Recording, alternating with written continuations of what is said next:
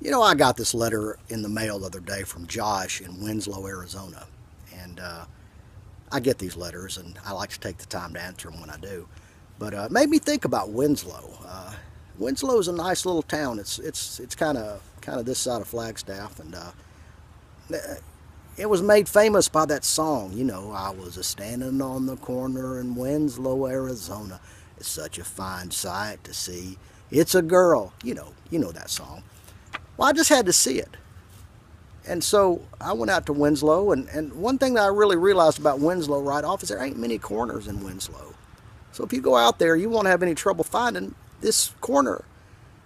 And there's kind of like a shrine there. It's kind of to the feller that wrote the song. And there's a statue of him. It's a bronze statue, and he's there with his guitar in his hand. There's a flatbed Ford, big one, and a girl sitting in the truck like she's just waiting to pick him up. And if you look up in the window, way up in the window, you'll see a little eagle up there. It's a stuffed eagle, of course. It's not real. And it's symbolizing the Eagles who sung that song and probably made a lot of money when they done it. But and there's a souvenir shop across the street. You can buy shot glasses that say Winslow and standing on the corner and T-shirts and things like that. And I don't even know. I don't know if they do the airbrush T-shirts. That would be really nice if they done that. But anyhow, I went out there and had to check it out. And I'll tell you, if you go to Winslow, you don't want to miss this. There's a restaurant there called the Turquoise Room.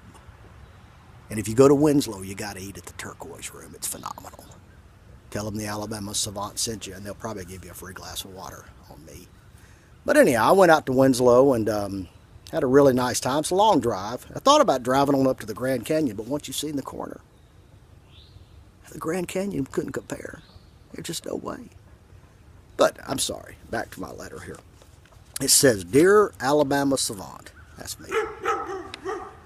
I have just started dating, and I'm beginning to notice that girls seem to think and act differently than me and my guy friends.